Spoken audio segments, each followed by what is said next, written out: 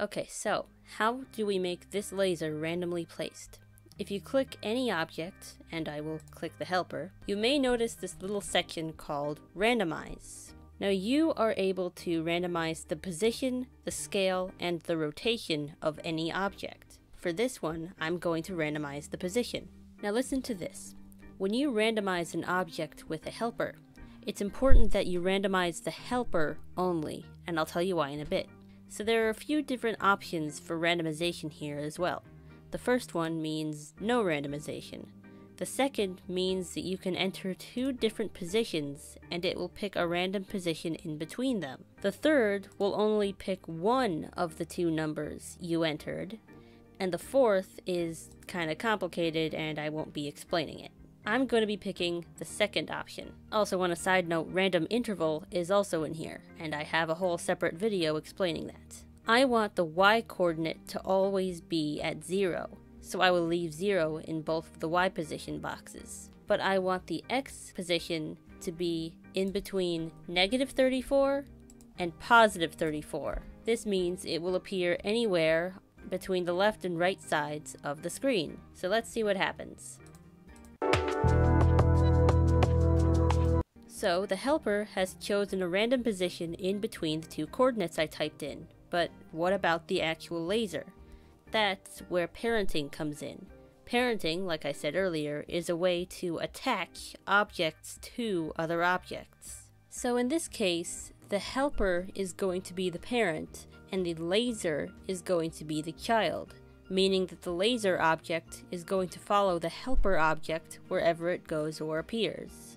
To set that up, I'm going to click the laser, go to parenting, and click the laser helper, which is the name of my helper.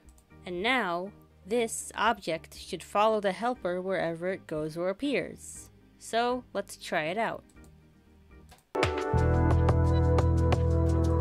So now I want to copy and paste this laser a bunch of times in the song. The way that a lot of people do this is by playing the song in slow motion and then adding markers to the beat of the music.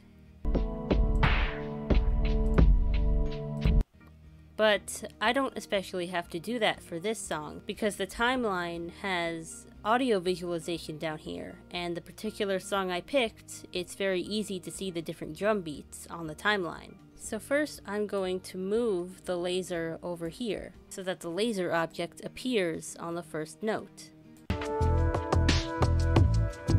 Now I can paste this on the other markers. To do this, I don't have to just copy and paste these 2 objects over and over again. Instead, I'm going to make these 2 objects into a prefab.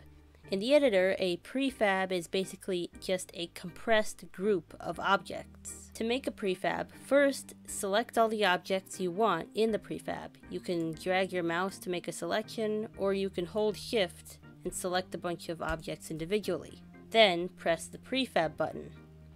Here you have a list of all the prefabs you have ever saved for any level ever. You can take any of these prefabs and move them here to the level prefabs. These are the ones that you specifically use for the level that you are currently working on.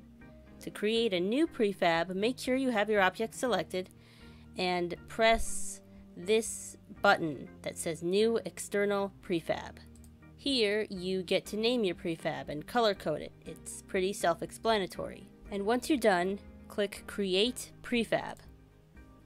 And now that I've made the prefab, if I click this button again and scroll all the way to the bottom of the external prefab list, LibLaser should appear at the very bottom.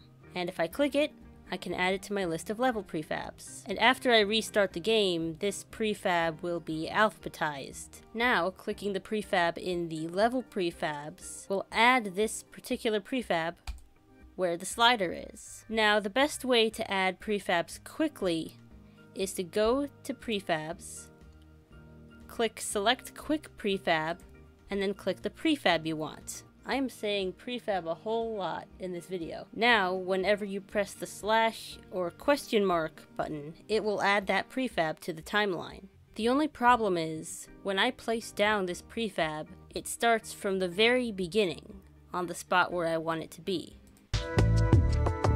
that's not what I want. I want the lasers to be synced up with the beat, not the helpers. To fix this, I need to use this thing up here, the prefab lead time. You can change the lead time by clicking any prefab and just clicking these arrows up here. As you can see, this causes the prefab to move left and right on the timeline. First, I'm going to set it to 0.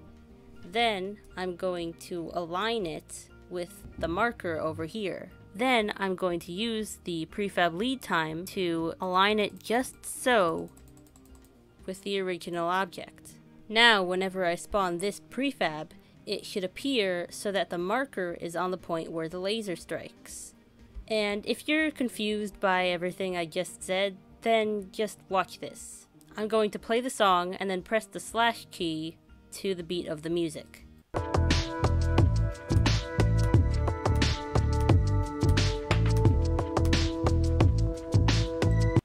And now I will delete this prefab, and let's see what the final result is.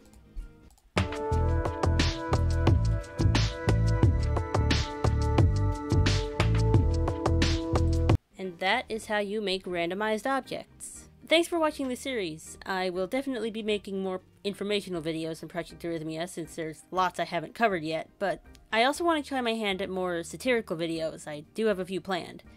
I don't know, I'll see what I'll do next, then I'll do it when I feel like it. I can't really say for sure.